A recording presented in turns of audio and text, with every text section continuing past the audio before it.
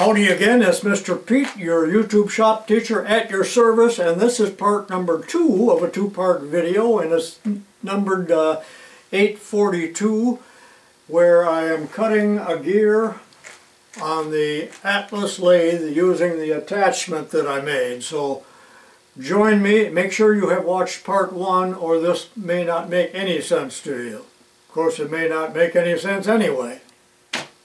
Let's get started.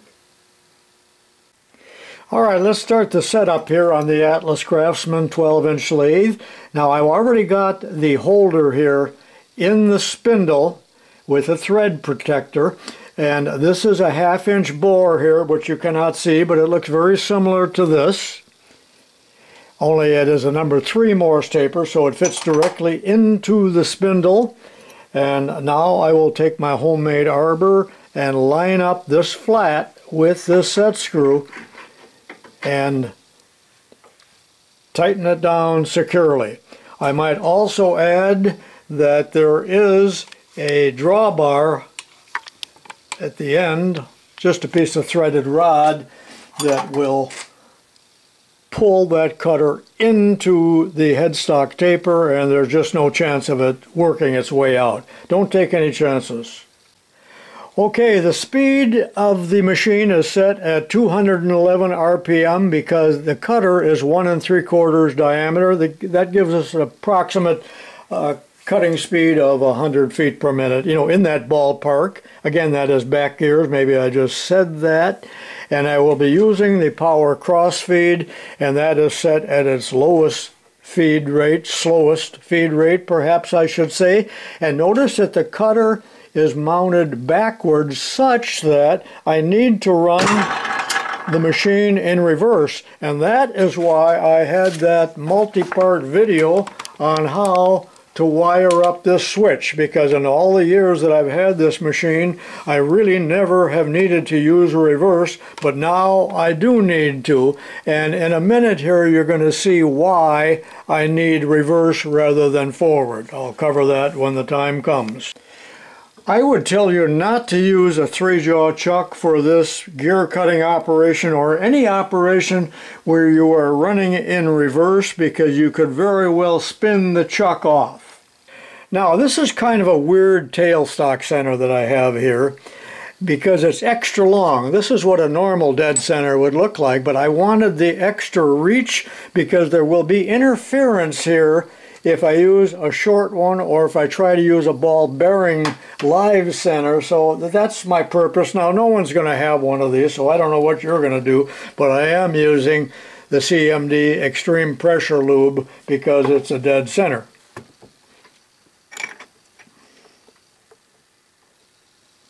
Needless to say, I have removed the compound and mounted the milling attachment directly onto the cross slide, so I'll set this off to the side, and the 2 bolts right here are tightened, and I zeroed it out here. There's a little protractor right here. You probably can't see it. If you don't think that's accurate enough, you can indicate this in, but I think that probably would be overkill. Now notice here that when we raise and lower this and finally get our correct depth, that this is the lock, and I will lock that, and that will stay locked for the entire operation. And now the attachment will be mounted in here, and you have to decide how far in you want it. And you can see by the little peck marks here that I have moved it a couple times, but it helps if there's plenty sticking out here, but yet you want to keep this as rigid as possible. Now if you don't want the marks there, there is this little steel plate that came with the attachment, but I don't think I'm going to use that because these cup screws really bite into this so that there will be really no movement at all. So right in that position, and I'll tighten these down. Make sure you're pushed in tight against the vise so this is square and not crooked. Also, this entire part of the attachment can be set at different angles, so there's another little protractor right here. Make sure that it is at 0 and that the 2 bolts here are tightened, one here and one on the other side, because you do not want that to swivel slightly as you're cutting. By the way, we are cutting a spur gear, which is the simplest type of gear that there is, and I don't think that this setup could cut any other type of gear. But if you look in the original catalog, the Atlas catalog from 1939, you're going to see that they are cutting the gear from underneath. Now that won't work, and I'm going to show you why. Also, I'm going to show you that picture. But since I am cutting it on the top here, that is why we need to run the gear cutter in reverse, so that we are not climb milling. You do not want to climb mill because we got, can you see the backlash here? So if you climb mill, it's going to jerk that out and damage the cutter or just something. It's going to cause havoc, so you don't want to do that. But now let me show you why we're not cutting on the underside as the picture shows. So now I am raising the entire attachment up as high as it'll go, and the problem that you're going to see here is that it doesn't go high enough. Let me move the camera. Hopefully you can see from this view that I cannot raise the work up high enough to cut it from underneath. Why is that? Well, here's the reason as far as I can figure it out. This is a 12-inch lathe. They did not make a 12-inch Atlas in 1939. They were 10-inch machines. So whether or not they were selling this exact same milling attachment then, I do not know. But I think that we could cut from underneath if we were setting this up on a 10-inch lathe. I do not know that for sure, but who would want to cut it in this position anyway, because you absolutely cannot see what you're doing. The visibility is not there, so I would not want to do it that way. But if we were cutting from the underside, then we could run the spindle on the lathe in forward instead of reverse.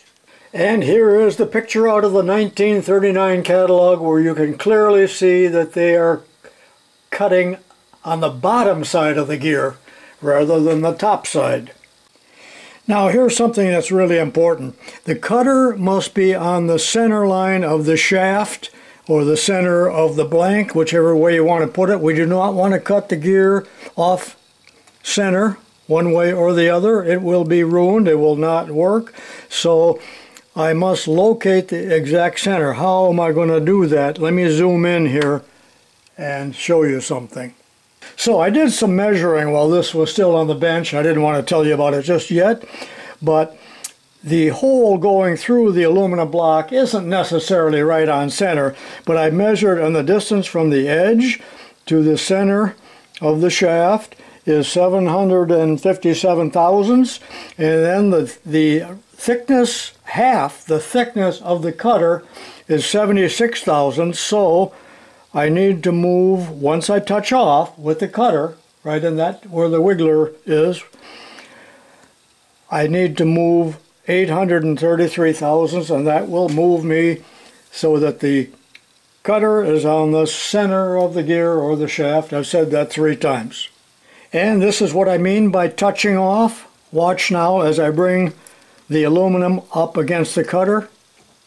Now you could use a piece of paper in there or something if you want to get a little more accurate, but I can feel that I'm right on the edge. So now I am going to move the camera and show you how I'm going to move it. The correct amount, 833 thousandths. I will use an indicator because I do not have a digital readout on this machine.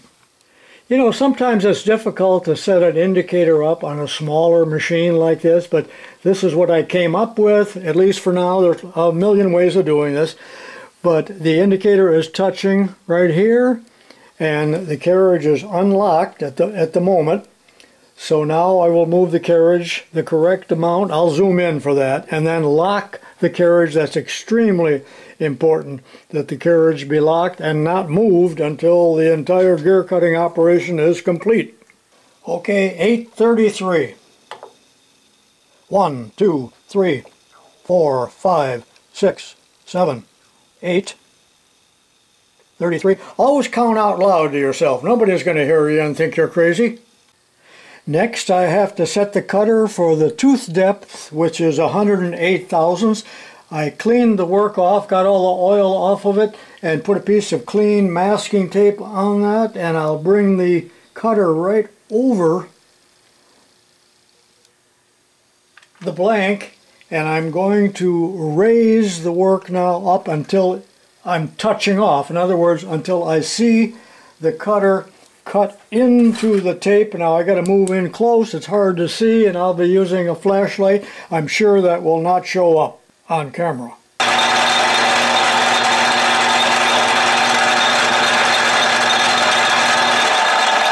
Okay, I hit the tape. I don't know if you can see that. Now I need to move the work away. Just a little mark on that, not much. Okay, after touch off, I zeroed out the little graduated collar here, very difficult to see. In fact, designed for 12-year-old boys with perfect eyesight. And now I will dial it in 108 thousandths depth, so that's one full revolution plus 8 thousandths. Right there. And then I will lock that as such, and that will stay locked for the balance of the job. Okay, let me show you this now because it might not show up during the actual cutting. So lift up the plunger, and I'm going to start on the red dot, just a good starting spot, and then always tighten up the lock. Remember, I made fun of this big bodacious black ugly knob earlier, but now I love it. It's just the right size to give you that pressure. So make sure you lock that for each tooth that you cut. So after cutting tooth number 1, I would lift this up and very carefully put it in a number 2, lock it, and so on for 30 more times. And here's another thing you will not be able to see once I start cutting. I am going to use the power crossfeed, which is this lever. So here's a dry run.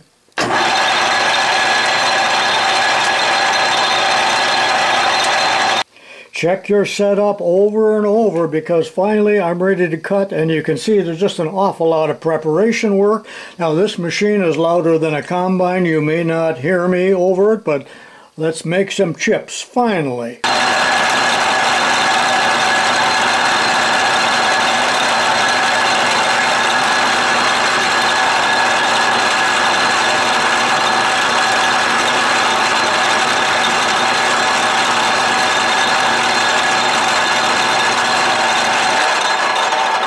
Okay, there's tooth number 1, and it's looking good. The speeds are just perfect, I believe. So let's cut 31 more. I won't show them all. I'm sure you're saying, thank goodness.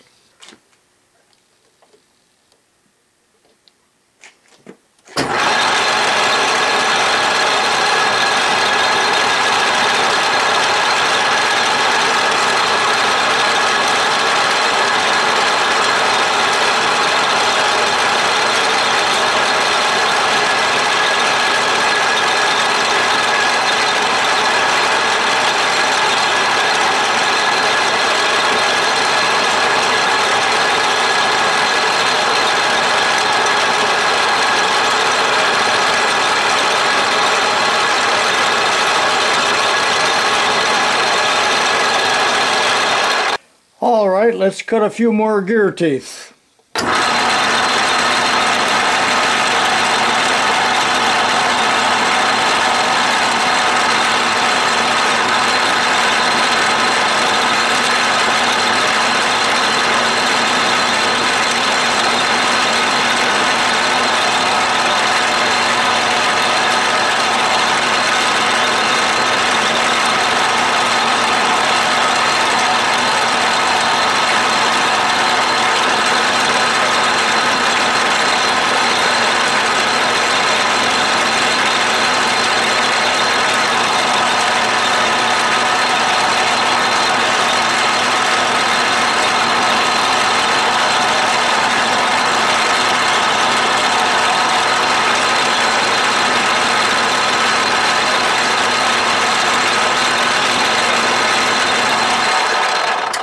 You see how good the visibility is here when we're cutting on the top. You just couldn't even begin to see it if it was down below.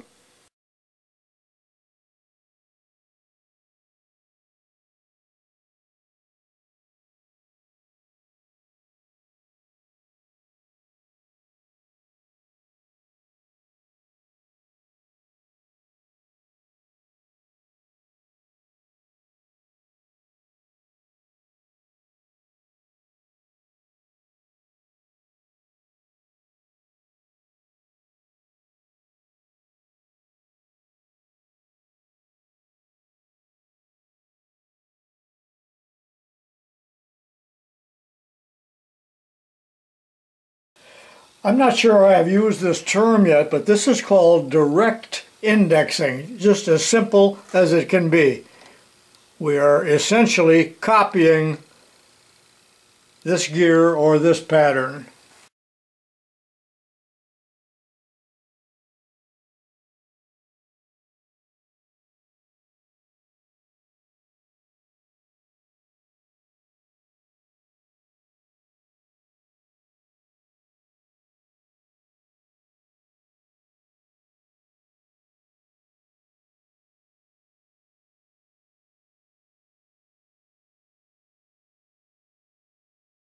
And there it is. You know, with direct indexing like this, you don't have to worry about there being one skinny tooth and one fat tooth when you come to the end. So it looks like a good gear.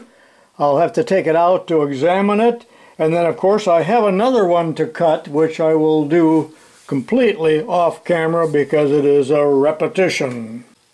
If the arbor was a little bit longer, I could have cut two gears at the same time.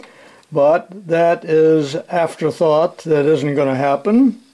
And since I have another gear that needs to be cut, I do not intend to in any way change the setup. I will simply remove the finished gear and put the new blank onto the arbor.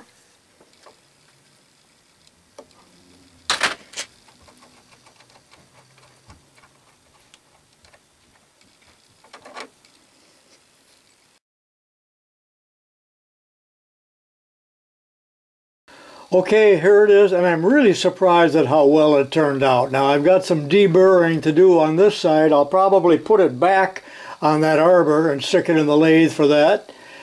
No biggie, but this is the worn out gear, and you can see that it is going to mesh all right, but look at the difference in the shape of these worn out teeth compared to this.